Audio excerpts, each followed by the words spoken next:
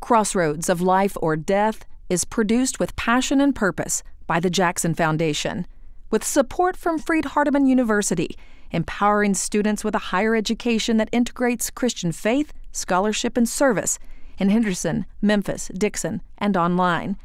And from Surgical Development Partners, partnering with physicians to build a stronger foundation for quality health care.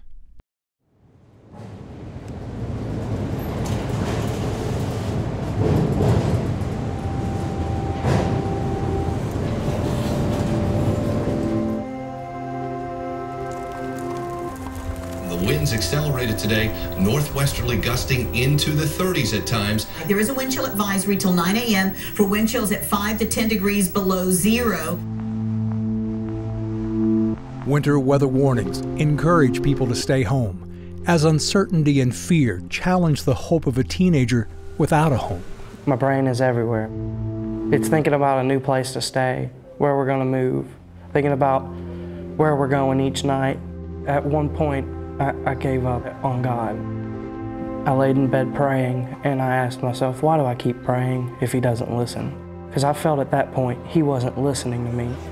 But some people who believe God wants them to listen on His behalf are on emergency alert, not just for one teenager and his family, but also for the thousands of other homeless people in Metro Nashville, including the down and out. You're going to freeze to death out here. If you did that, it'll haunt me for the rest of my life. Those who are drunk or addicted. Coke, then crack, then crack and wine and crack, and that's when it hit rock bottom. Those with physical and psychological challenges. I think it can happen to anyone that falls upon health hardships. You know, it's very scary, very frightening. People who face one failure after another. And I had a job, and I lost my job, and I wound up on the streets of Nashville again for probably about the 50th millionth time. Military veterans and even relatives of famous people. My family pretty much got to where they couldn't do much for me other than try to keep me alive. What happens when people become homeless is they become second-class people or citizens. They're not seen as having the same rights we would have as citizens. Sometimes it's so easy to just want to hang your head and cry and give up, throw your hands up and just scream. It has to be shameful to think that we have to have people live like animals. The crisis of homelessness is the crisis of death. They live less than we do.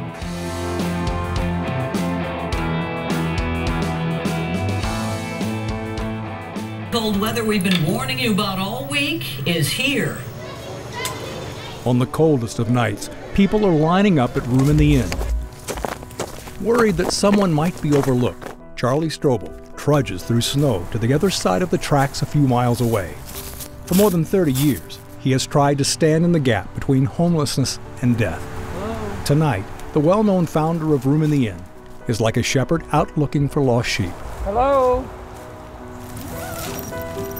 So far, there's no one here, and I'm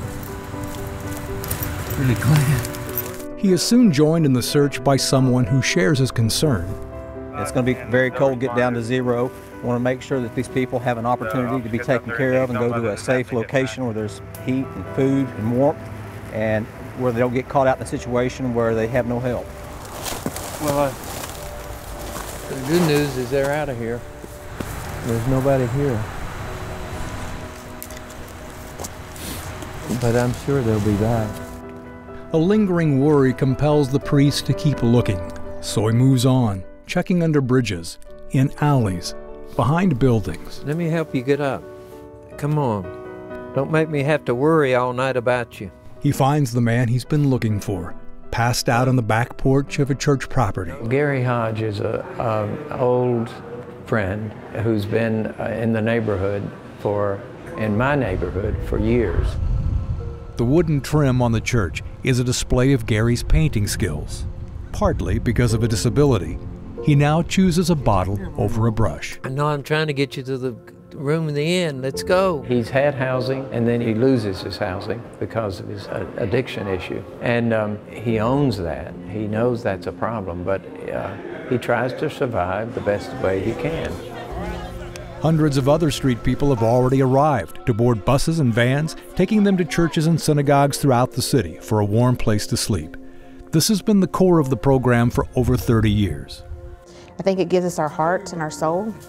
Long before there was a brand new building offering other services, Charlie Strobel recognized an immediate need to help people living on the street. It became more evident to me that something needed to be done when I was sent to Holy Name in 1977, and there were poor people everywhere. On the riverbanks were lots of shanties and huts and tar paper shacks that people who were homeless, well, we didn't call them homeless at the time, but they were living down there. And the Corps of Engineers fenced up all that property and tore down those dwellings. And so those folks went to the place of least resistance, which was the church parking lot. If they had been down the street, they would have been somebody else's problem, but that night they were my problem. And so I went out and I thought for a moment, if I do this, I may end up doing this for the rest of my life. If I let them in tonight, because what will happen tomorrow night? They'll come back. Along with bringing his guests inside, the young priest handed out peanut butter and jelly sandwiches. That's just the best I could do. And the most inspirational person in Strobel's life, his mother, was there to help him. Mary Catherine Strobel made history as the first woman to ever work for the Nashville Fire Department, but she had been a familiar face to the unfortunate for most of her life. She was known to be someone deeply committed to helping people in need, especially the poor, and was in her older years when we were starting. She helped out all the time at the soup kitchen. Even with his mother's help, Father Strobel and his church were limited in what they could do. And with the winter of 1986 approaching, he challenged communities of faith to practice the love they preach. Church is like a billboard, and it's advertising, openness, love. If we can't provide any of the things that we're advertising, maybe we ought to shut them down. And so I sent a letter to the Tennessean inviting congregations to come and organize into a joint congregational effort. And 4 started that winter of '86, and by the end of that winter, we had 31 congregations involved. But as Room in the Inn was getting started, something very unexpected and tragic happened. No one ever thought that someone like Mary Catherine Strobel, who had done so much for so many, would ever be treated so badly. Her body was found in the trunk of her own car, a short distance from the Nashville Rescue Mission. The killer was an escapee from a prison psychiatric ward in Michigan, and she was the first of 6 victims before his arrest several weeks later in Texas. I think when she died, it put everything in perspective as far as what I needed to do with my life. And I had been a pastor for almost 15 years and a priest for about 18 years. And I needed to respond to needs that were outside the particular focus of the church at that time. And so we worked it out where I would just take an inactive role and in the church and do this as a special ministry. Since Strobel made that decision, the emergency shelter program has grown from those first 4 congregations back in 1986 to more than 200 providing winter refuge for the homeless. When I started, they would open the door and they would come in, and I would think, gee, they are scary looking. Some of them are big and hairy and dirty and scary. And God would whisper in my ear, yeah, and welcome them in. You know, of course I want outcomes. I want to measure those in data, but it's not about data. It's first about the relationship, and that begins with those congregations night after night after night, offering that same hospitality and telling people you can do it. We get to go out to the church, and then we do get to catch a breath because we've got people willing to listen to what we're going through, and the churches we've been to have been so welcoming, so warming, so comforting that when you wake up, you almost feel like you're at home sleeping. When somebody can get a good night's sleep and something good to eat, they can actually, the next morning, kind of take the next step. The congregation concept is being increasingly copied in cities and even small communities around the country and Canada. not only because it has been so successful, but utilizes existing resources to provide community-wide emergency assistance without depending on government. There's just no end to it. It's like a ripple effect that other churches in other states could see how successful it is here. And look what we could do for homeless and lost people. Room in the Inn's congregation program offers temporary relief from the 1st of November to the end of March, but it is not a year-round solution. This is my home, and you can see we have all the amenities.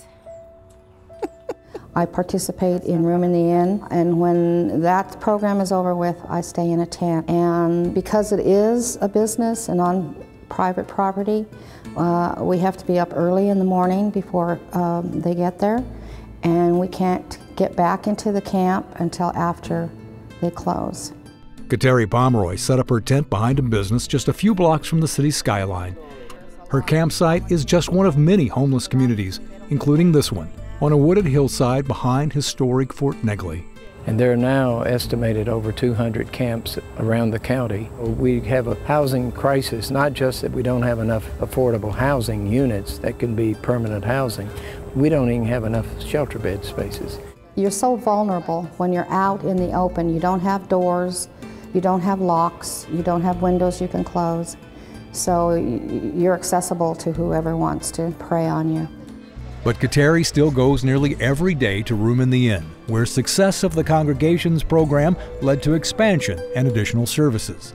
Construction in 2010 of a $13 million, 45,000 square foot complex provides a place where Kateri and others find a desert oasis, as Charlie Strobel calls it. And what he's done over here, man, I call him the best panhandler in Nashville. Because he raised all the money and got this place built. And it's just incredible to me. I mean, at least people can see where the money's going, you know, and it's a good thing. Here the homeless can get a hot meal served by volunteers, with counseling, educational programs, and opportunities for creative expression. This is the best part of my life, my art. You have to fill those holes that homelessness makes, and I fill it with my art. Honestly, this sounds kind of bad, but I didn't expect as much talent as there is.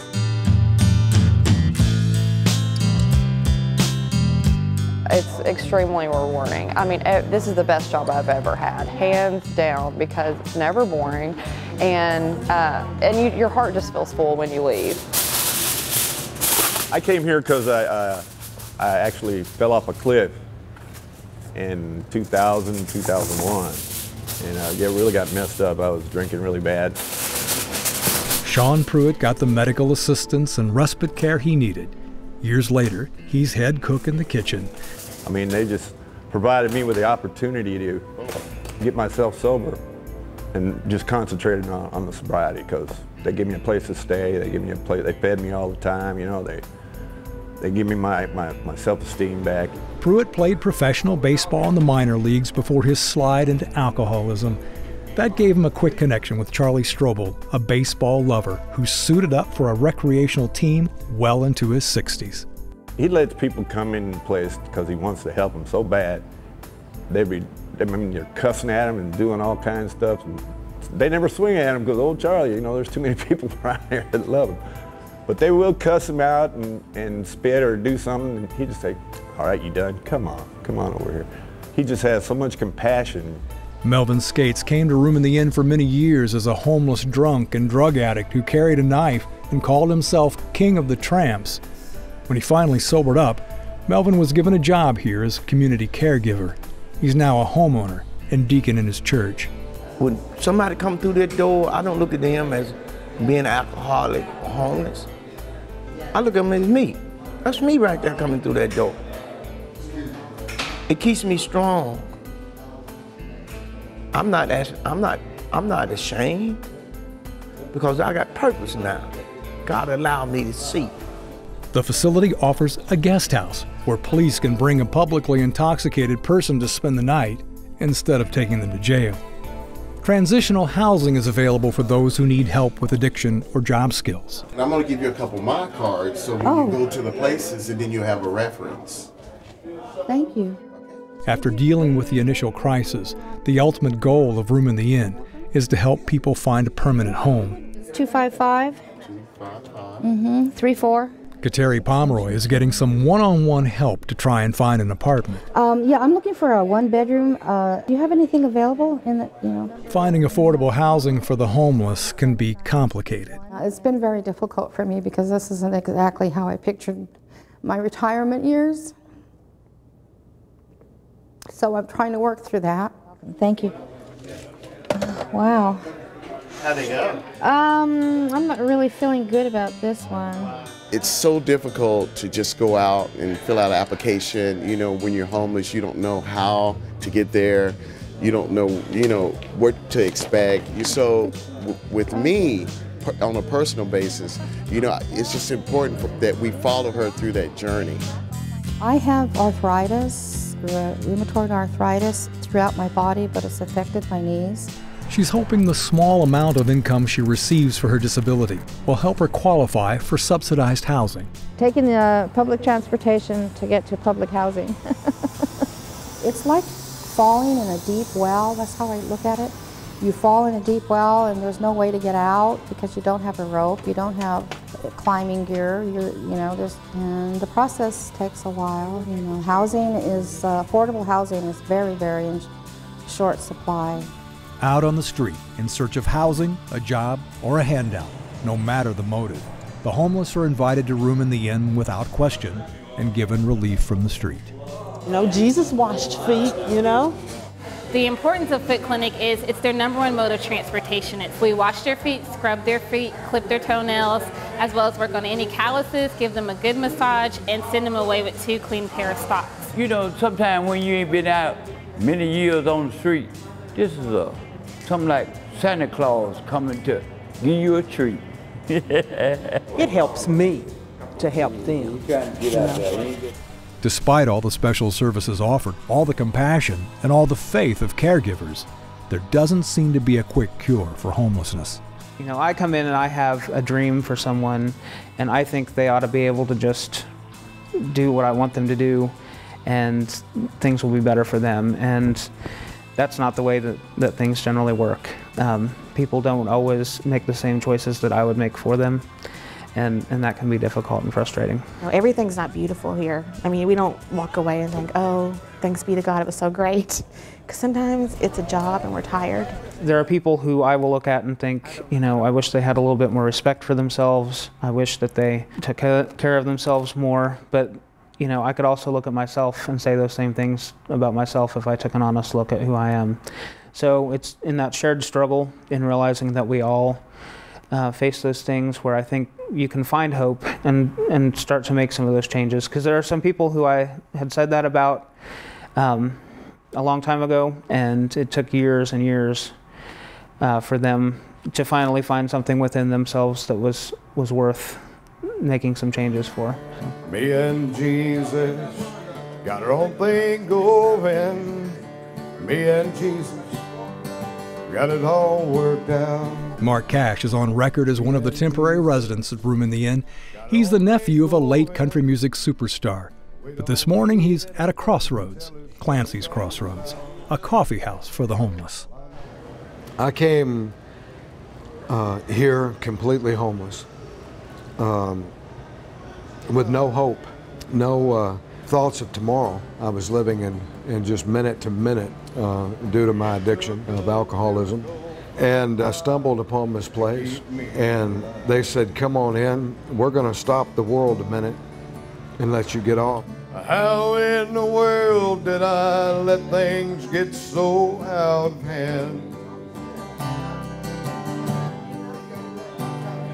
I drank enough whiskey, they say, should kill any man. I've been to hell's doors and I ain't going back. After I'd been sober a couple of months, a few months, they asked me to sing. And it's been such an inspiration to me. It's given me my life back, my talent back. I'm finding out who Mark is again. Not everybody gets their life back. 48 to 52 is the estimate life expectancy. And so people who live a subhuman existence are really at the point of death. We've come this far by faith, leaning on the Lord. At Nashville's riverfront, a new park bench is dedicated to the memory of Tara Cole, a young homeless woman murdered by two men who shoved her into the water from the place where she slept. I thought 7 years ago that the death of Tara Cole would be a wake-up call for this community so that we would say, never again will we allow this to happen. Never again. But now, 7 years later, it may be just a dream unless we can put our wills to create the public policy to create affordable housing. Thank you. Thank you. While he's not afraid to lift a loud voice against the crisis of death, Strobel is also called upon to speak the last rites. Since Almighty God has called our brother Aqua from this life to himself, we commit his body to the earth from which it was made. I've done a lot of funerals. I've been to Potter's Field a lot. People deserve to have somebody say something good over them when they die, and I've done that. Hope I can always do that. This graveside ceremony brings together two estranged brothers, abused as children. One became a missionary. The other is laid to rest in a pauper's plot. Well, I think the biggest thing as I threw dirt into the casket was just the pain in my heart of knowing that pretty much, for the most part, it's a wasted life. What could have been, it keeps rolling through my mind. But then I guess I do miss him. You know, I never got the opportunity to have a real brother. For the folks that we serve, they have one thing after another. They just can't keep back. It's like when you're out in the ocean and you're trying to jump the waves and you fall down and you can't pick yourself back up. And what's this ASH for? Ashtray. Of course. I was thinking those are your initials. For years now, Charles Strobel has been one of those wading out into the murky waves of homelessness to try and lift up the people who keep getting knocked down and can't seem to stand up on their own. And certainly the person that we're honoring this evening is someone who in this community has worked for decades, being utterly exhausted and glorifying God in that work. Recognition is not an easy thing for Charlie Strobel, whether it's being featured in a documentary or receiving an award. I got nervous because of the Sermon on the Mount, which says, be on guard against performing religious acts for people to see. Be on guard. And I think that's probably what every staff person and every volunteer says to themselves when they work at the Room in the Inn. Because the Room in the Inn is a religious act. It's rooted in the love of God and the love of neighbor. The teenager you met earlier has moved back to his home county, but circumstances have split his family between friends and relatives. Remember Gary Hodge, the man Charlie Strobel brought in from the cold? He's now off the streets and has his own apartment. And Kateri Pomeroy no longer lives in a tent. She too has found a permanent place to live. Mark Cash says he's sober, reunited with his family, and performing the music he loves. Melvin Skates and Sean Pruitt, who came off the streets to live a life of hope, are continuing to share their success with others. And I have so much hope right now. I mean, I got in touch with my kids after almost 30 years, you know, and now I see them. I went to my daughter's wedding. I was able to give her away, and that really blew her away and me away, you know. But it is the lives lost that have always burdened Charlie Strobel the most. They are remembered by the tree of life hanging on the wall at Room in the Inn. Darrell Elliott was hit by a car crossing the interstate over by LP Field. Vince Rowan was my own schoolmate. We were in school together. Never got off the streets. Michael Turner used to call me Strobe Light. Tim McCoy was set on fire and murdered out by Rivergate. Over the years, all of these folks have become my extended family because they have really become so much a part of who I am. And it's the same for the participants who've been here for years. They see people up here and they see them as their brothers and sisters, and it's extremely emotional. Time is running out for the campers living behind Fort Negley. We're being kicked out, you know, and there's nowhere for us to go. The police officers, they come up here and said that they notified me that I wasn't supposed to be camping here now, and they gave me a piece of paper, you know, saying that I may need to leave the premises. Oh, yeah. Father Strobel, so come to say hi. God bless you. For Charlie Strobel, the scenario facing the people who live here is all too familiar. Well, full circle, Room in the Inn is starting its 30th year, and it began when the Corps of Engineers disassembled, dismantled a tent city on the banks of the Cumberland. And so here we are 30 years later, and the same scenario is taking place. I have no idea what I'm gonna do. We never come up with permanent solutions. As Strobel sees it, attitudes toward the homeless have improved in the past 30 years. But he's frustrated that many people fail to recognize what the United Nations declared in 1948, that having food, clothing, and housing is not just a privilege, but a basic human right. In the world that I've been associated with for the last 30 years, there's individual happy endings, but culturally and in the community, this is not a story that ends up with a beautiful riding off into the sunset and everybody is happy.